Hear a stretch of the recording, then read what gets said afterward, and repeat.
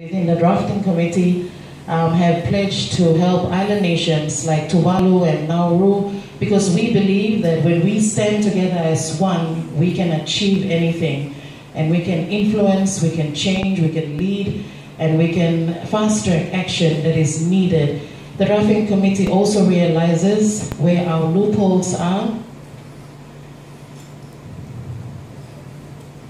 our strengths, our weaknesses, the opportunities we have, and the threats. And we want your help as our media colleagues, as our advisors, our mentors, everyone in this room who specializes to ensure that this document, which we have on our PowerPoint presentation right now, becomes a living document, a guide to make us better,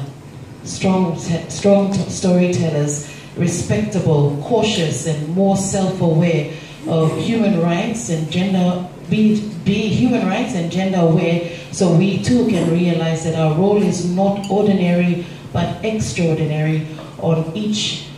of our islands. We ourselves can realize our role and its importance when we ourselves see changes finally happen within our communities.